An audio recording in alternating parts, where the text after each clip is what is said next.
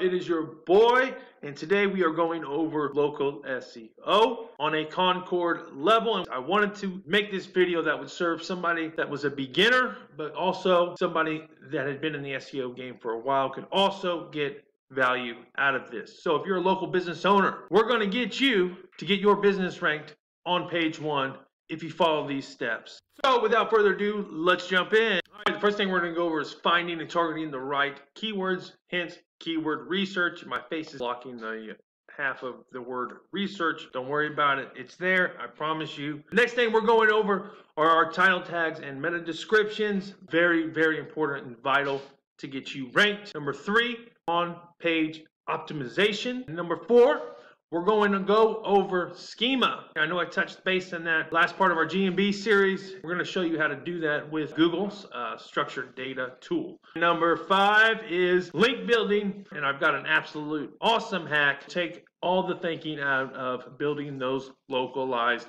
links. Let's jump into it. All right, guys, so I'm inside of my Google AdWords account. Yes, I know about Ahrefs, and I know about SEMrush, and I know about Moz, but for local keywords, this is the best data, and it's free.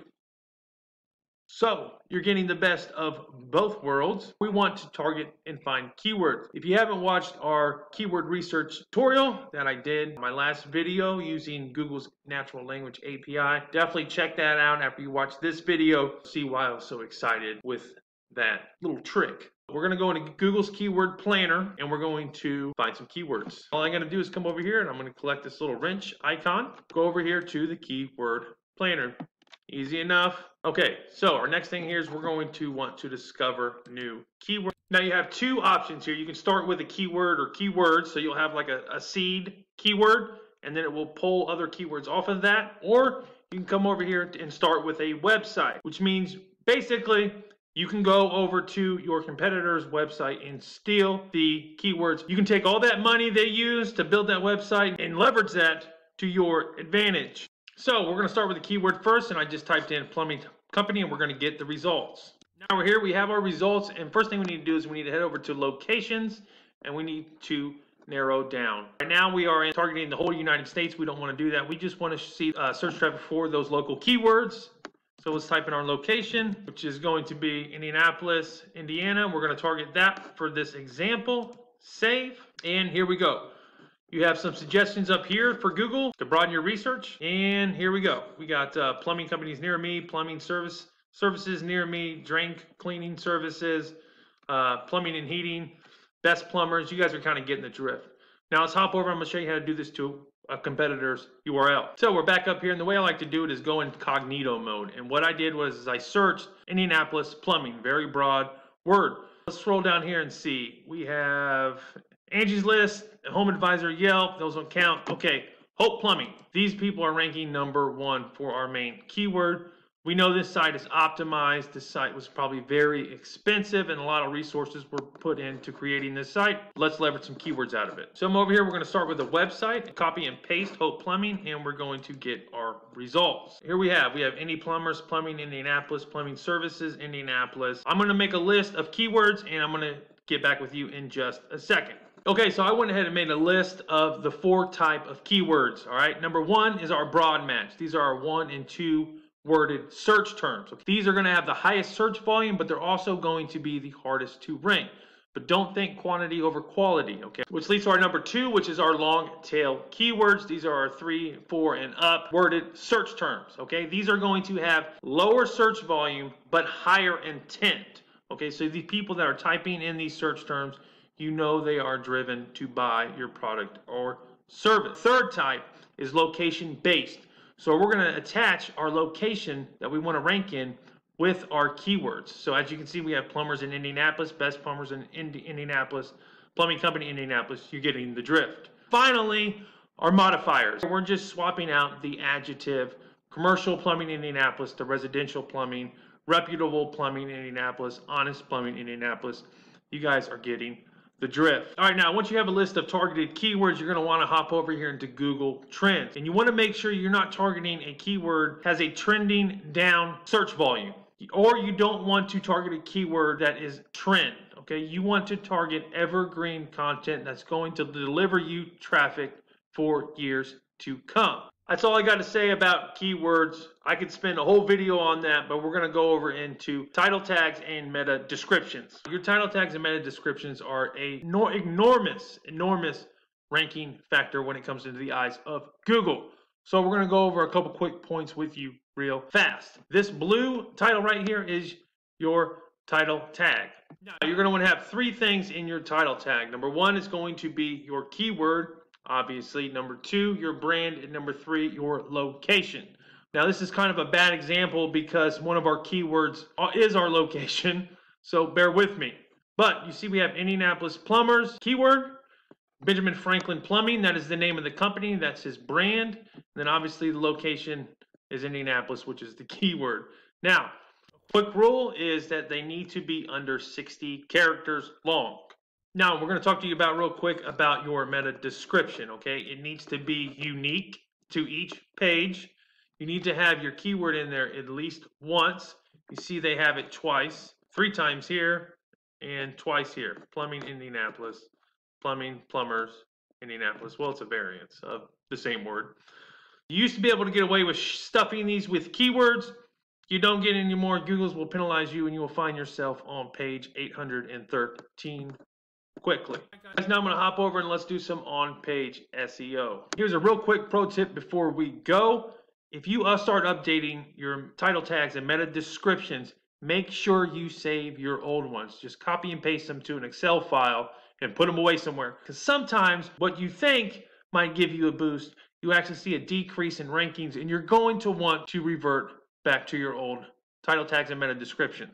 I'm here on the back end of a WordPress website of marketingdivine.com, and I want to talk to you real quick about images first. You need to resize and compress your images, number one, for faster load time. And then number two is you need to make sure your alt text is filled out. And number three, make sure your file name is optimized and named correctly. So feel free to stuff a keyword in there if you want to, if it's relevant. All right, next, guys, I want to talk to you about headers. You have an H1, 2, 3, and 4. Your H1 header is your biggest one, and it needs to have the keyword or search term that you want to rank for. So it's not too complicated. You're going to have your main subject, just like if you're writing an article, and then your H2s and H3s are going to be like your supporting topics. If you watched our natural language API, when you scroll down to the bottom after you use that, it has those boxes with topics that article was about. That's what your H2 and H3 headers would be those topics. All right, next I want to talk to you real quick about anchor text. All right, this is the anchor text. You see them right here, okay? It's going to have a link, and this is where you do your interlinking to your web pages. You need to be careful when you anchor text that you don't over-optimize because Google will penalize you. Now, I don't have a whole lot of time to get into it right now, but this is where you're going to title tags and meta descriptions. This is Yoast plugin. So I have my title tag set up for title, which is the title, my H1 header, which is the title of the article, a separator, which is this little line right here, my brand, which is the site title, okay, and then you can put a category or whatever to get your location if that's what you want to do. Yoast, that's a whole nother video. On to the next. All right, last thing I want to talk to you about for on-page SEO is your URL structure. Make sure it is short and sweet. Google loves a short URL. I don't know if that's a bad joke or not. But all you gotta do is come over here in WordPress, permalinks, and then you have your options here. You're gonna wanna click on your post name. All right, next I'm gonna show you how to add schema markup to your website. Super simple. You're gonna head over to google.com webmasters markup helper, okay? URL is right here. google.com/webmasters/markup tag helper. All right, it's very important that you select the right category. This is the local business category, and then we are going to grab our URL. Boom, now we're going to tag some data real quick, all right? This makes it very, very, very simple to add your schema markup. But what we're going to do is we're going to highlight right here, and then we're going to tell Google what that is. It's a name, all right? We're going to scroll down to right here. We'll say address. Come over here. We're going to tell Google that is an address. I know that's not a real address, but we'll say that's a street address. This is the city, locality. This is going to be your region or state. And then this is your postal, which is right there. Then you can come over here, you can say this is your email. This is the phone number with right there. And as you can see, it's generating the HTML code right over here. I'm going to move my head out of the way. We're going to create the HTML, and then right here is our JSON LD markup. All right, just like we used my map hacks video, just like this. If you are a single location, local business, drop this down into the footer. If you have multiple locations, it's going to be a little bit more difficult. And guys, the last thing I want to talk to you about are backlinks, okay?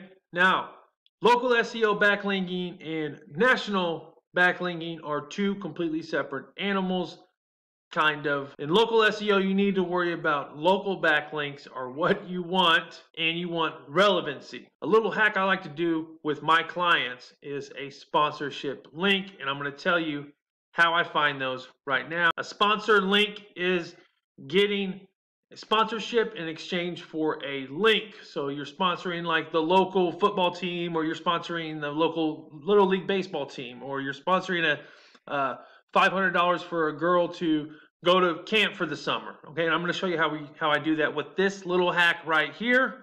Here it is. Advanced Google search. If you guys know me, you know I absolutely love advanced Google search features. So what we're going to do is we're going to type in your city that you are targeting or working in. In this case, we're going to do Indianapolis. And then we're going to space in URL, semicolon, sponsors, search. Now, we literally have pages upon pages upon pages of sponsorships that we have the opportunity to reach out and get links for. It's the Home Show, Indie Film Fest. We have the Indie Public Library, State Fair. Head over here to page 2. Women's Chorus, Grand Park, Indiana PTA. All right, Indy Fuel Hockey, the Special Olympics, Business Journal, Indianapolis Momentum Marathon. We have pages upon pages upon pages. There's no reason not to have a ton of localized links. You don't have to spend a lot of money for these whatsoever. My last hack is the sponsorship link. And why this is so powerful is because it gives you an EDU link, all right, which is a ton of power behind it. And what you do is you sponsor a kid, you pay $500, $1,000 for a sponsorship program, and in turn, the high school will give you a link back to your business. And that $500,000, $1,000 investment just returned you page 1 rankings. Priceless. Another really cool idea is to create a community or partners page where you partner with other businesses that might target a sub niche of your audience, or you have an overlap interest. And my last little tidbit of advice to get backlinks would be to, drumroll, interview a local celebrity, and then once you have that interview completed, reach out to media outlets and submit that out. It will also give you a PR boost. That's it, guys. That is the low, down, and dirty local SEO. I hope you liked it. Like, subscribe, tell me you love it, tell me you hate it. Hit that thumbs up, hit the bell. Peace.